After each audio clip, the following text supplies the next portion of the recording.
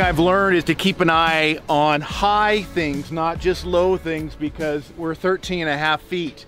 And you can see these tree branches sticking out right here is an accident waiting to happen. We're gonna have to try to swing a little wider and miss it. So I think the site is still doable, but it's just gonna take a little extra maneuvering, and that's what happens when you're out here and the ground is all uneven and lots of trees.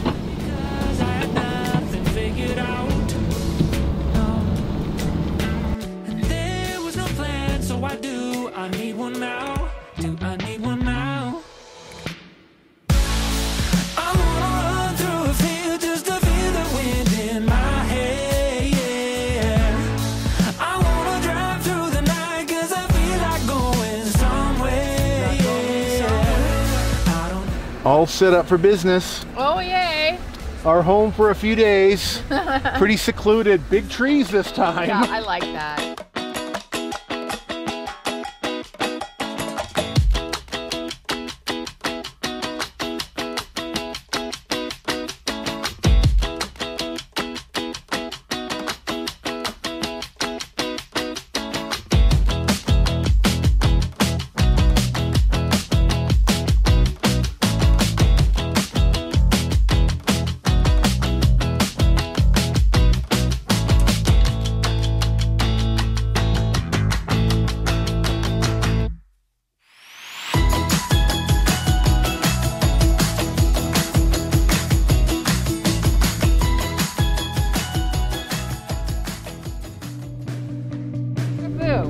Caribou.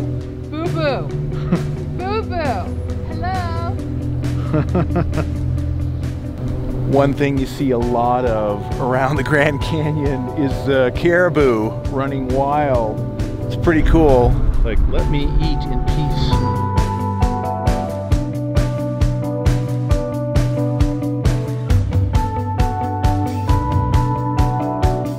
Well, I think it's our last night here. That's one thing, we don't have set campground bookings yet for another week, maybe a little longer. And anyway, we need to have a fire because I gathered all this our first night here and we haven't had a fire yet. We've been catching sunset at the Grand Canyon. Firewood is very plentiful here. It's all over, and usually around campsites where it's legal to gather, you know, fallen trees and dead wood and stuff like that, it's picked clean, but not out here. It is everywhere. So that's a cool thing. Time for a fire.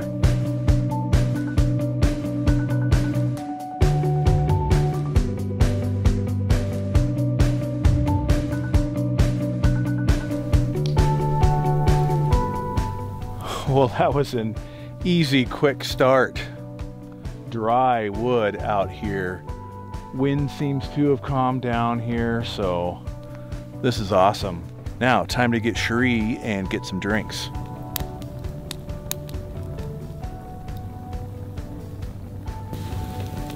Cheers. Cheers.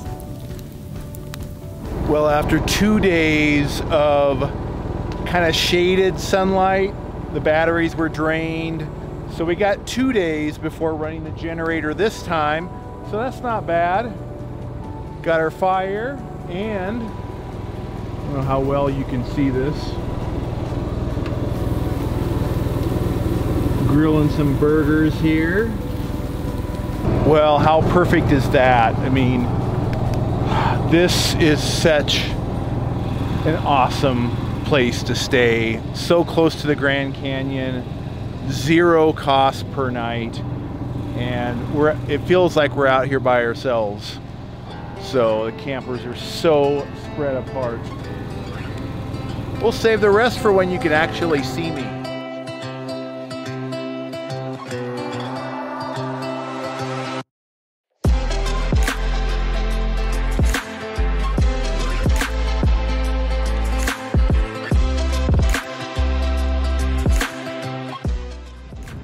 We were not getting great internet service out at our boondocking spot. We knew this might be a problem, and Gosh, discovered a super fast hotspot here at the IMAX. I'm getting super fast upload speeds here. It's just really awesome to be able to do that. So thanks, IMAX.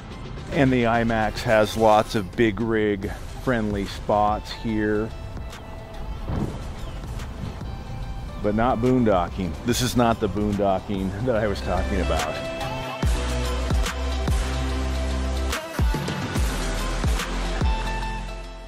And if you don't want to do the driving yourself, you can have the Pink Jeep Tours take you around for a tour of the Grand Canyon area. And here in the town of Tusayan, there's the Grand Canyon Camper Village that you can dump your tanks, get fresh water if you need to, and even refill your propane tanks like we did. This is Long Jim Loop Road, actually very close to the entrance to the Grand Canyon. And there is some dispersed camping down here. Not very big sites for us, so we didn't risk it. But if you have a smaller RV and a big plus, you're right next to this paved trail. And we've seen a lot of e-bikes actually here. And you can take this trail all the way into the Grand Canyon and not have to wait in line with your vehicle. It's a really nice paved trail, especially if you have a bike or you want to go hiking into the Grand Canyon. And here's a little more from Long Jim Loop Road. You can see you've got a van over here, another camper over there, and the spot that I said that I would like to get the momentum into, but I don't dare.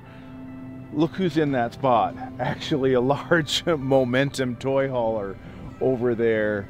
And he's got his solar panels out, and I think he did a little scraping to get in there because there are a lot of low branches around here. So he risked it and got in there. So if you have a big rig, I think there's one spot that you might be able to get into if you want to maybe paint your RV afterward. And another place for dispersed camping right near the town of Tusayan is Road 302, which, if you can read that sign, says road impassable due to snow. Another one, do not drive this way. But the road is open, in great shape actually, and there are camp spots just a mile or two out that way that are open. And we believe we would have had better signal had we been closer to town, like for internet and cell phones and stuff like that. We're right next to the Grand Canyon Hotel right here. So there are so many places for dispersed camping around here. We're really surprised.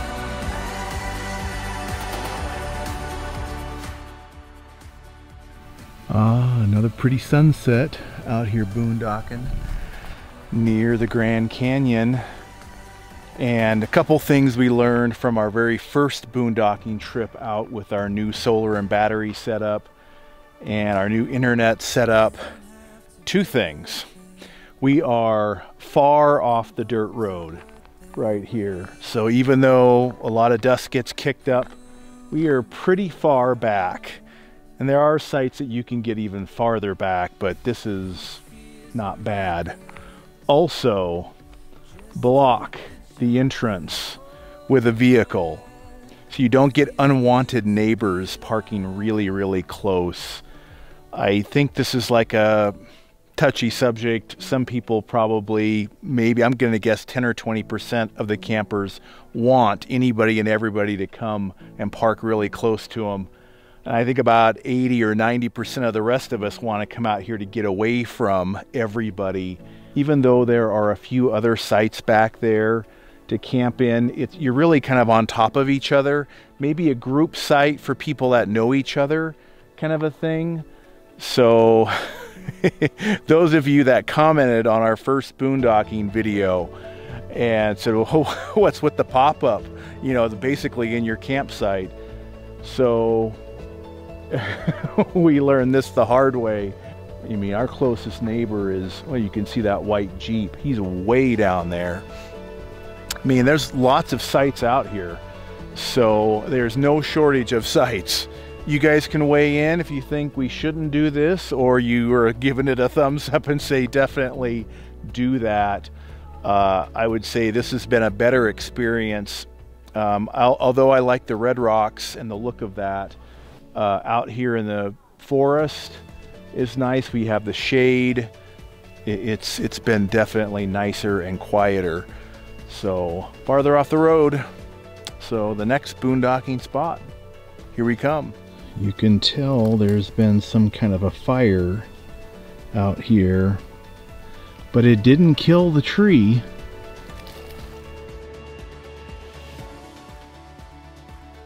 Well, this is our second boondocking trip with our new solar and battery setup. Yes, and I am loving it.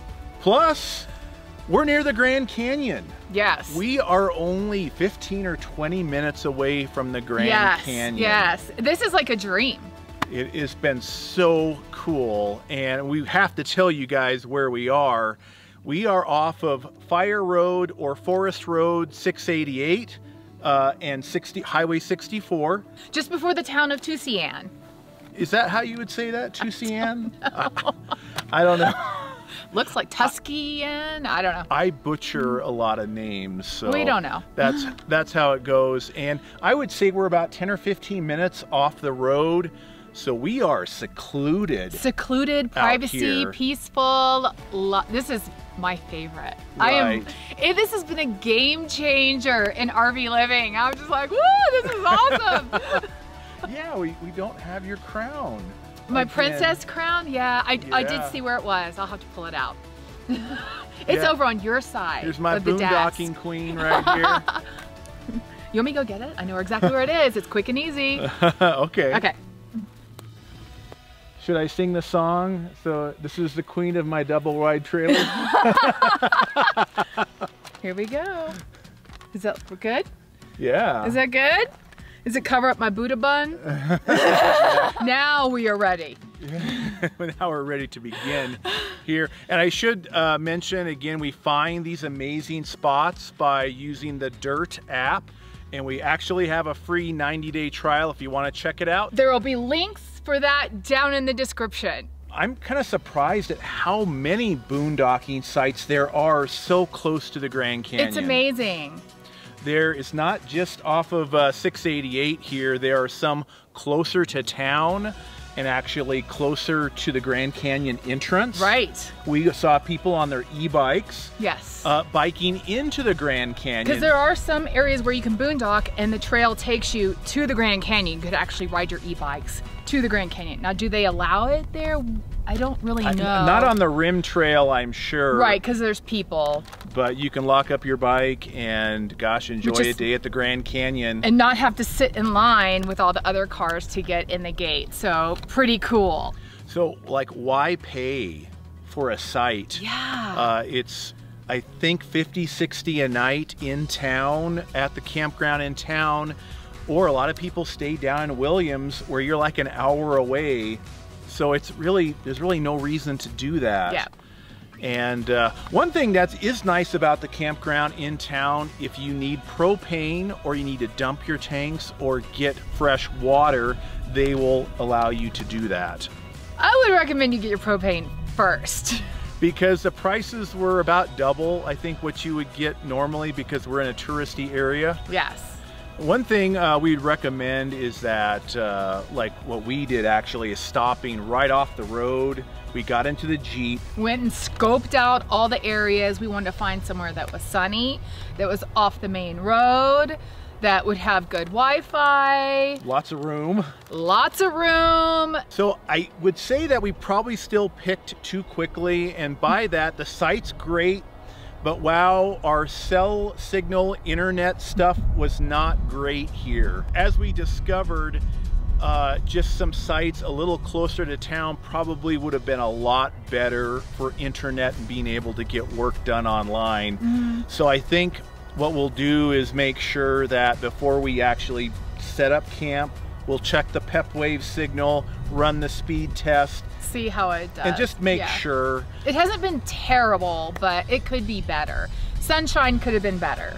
Right, that's a good point, that with trees we have shade, and I'm happy to say that we actually went 2 full days before having to run the generator. Yeah. And we have had to supplement because we're probably getting 50% sun, and I haven't yet bothered to angle the panels on the roof yet. So that is something that we could do. It's just, if we needed to, more work. Work and time. We haven't really said this, I don't think, in our last video, but our setup powers the entire RV. We're not just doing a couple of outlets like some people do when they do solar on their RVs. Right. We're cooking, we're doing everything as normal. Like, oh, you're on a, what is it, 30 amp? Yeah. It's like we're on a 30 amp. So I can't like do the convection oven and the air fryer at the same time, but I can use everything as long as I'm not overwhelming the system. And if you're interested in our setup at all, what it is, all the links to everything is down there in the description. So check it out. I know a lot of people like to geek out on solar and batteries. Yes, numbers. Everybody wants the numbers. I'm like, I don't know. All of that stuff. Like, I'm the princess. Like, what are the specs? And I it's just like, benefit from it. I don't know the numbers. I don't care. I just want to be able to function. well, and I know a lot of guys out there are like trying to talk their wives, significant others into this lifestyle, and it has been that for you. Right. I mean, it so was a if 180 on boondocking or not. Yes. So for this princess, she gives it a 2 thumbs up, and if I can do it, anybody can do it. And another great thing about this national forest here, and I think it's the Kaibab National Forest. Kaibab. Yeah, I'm not sure how you say it again, but there is plentiful firewood. I mean, I've got extra wood here in this spot. He had the best time. He was so excited about collecting wood. It's like a program from childhood. It's like you show up at camp. Okay, kids, go get firewood. And we'd run and get firewood. It was the first thing he did. He came back so excited and telling me a story about memories from childhood. It was so cute. Well, I think it's time to get on the road. Yes, let's do. Yay, I can't believe it, where we're going. We're so excited. We are going north, actually. Got to go through the Grand Canyon and go out around and about, and actually they just opened the east entrance. Yes, what, 2 days ago? 2 days ago. We can't believe it. It's been closed for over a year. We were gonna have to go all the way back to Williams, to Flagstaff, and then north because we're going to Page, yes, Arizona. So many cool things around Page. We got Lake Powell, we got Horseshoe Bend, so many cool things. We got about a week up there, and then we're moving again. Yep. So we got big plans, lots of fun ahead. Right, so if you're brand new to our channel, make sure you hit that subscribe button, and you can follow all of our boondocking adventures. And if you like this video, give it a thumbs up. We really appreciate your feedback. And let us know what you think of this spot. Would you camp here? And share your favorite free camp spots all over the country or here in Arizona. Let us know. So, thanks for coming along. We'll see you again in the next video. Bye. Bye now.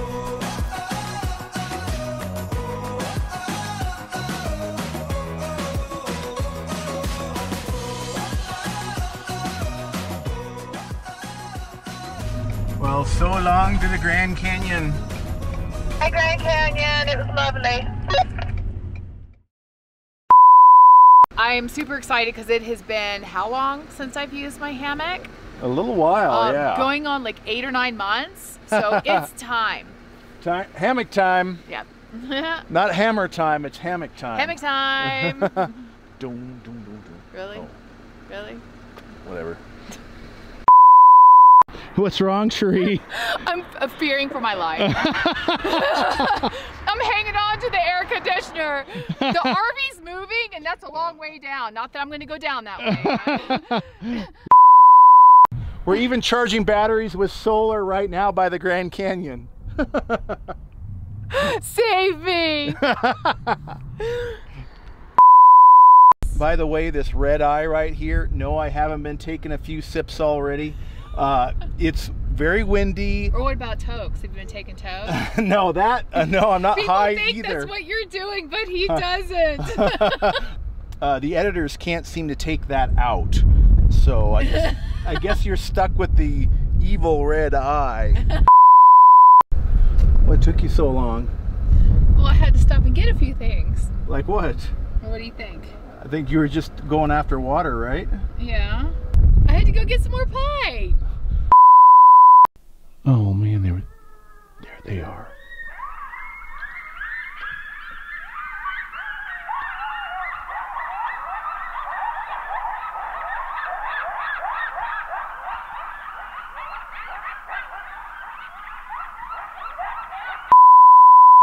So we enjoyed our sunset so long. Your headlamp is so bright in my eyes. we enjoyed sunset so long that it got dark. It got dark, so we are using a headlamp to get out. So we're actually hiking out of the Grand Canyon next to the ledge. Yeah, that's the edge right there. You can't see anything. Oh, I don't know. See, exactly. You can't see anything. Just stay away from the big black hole.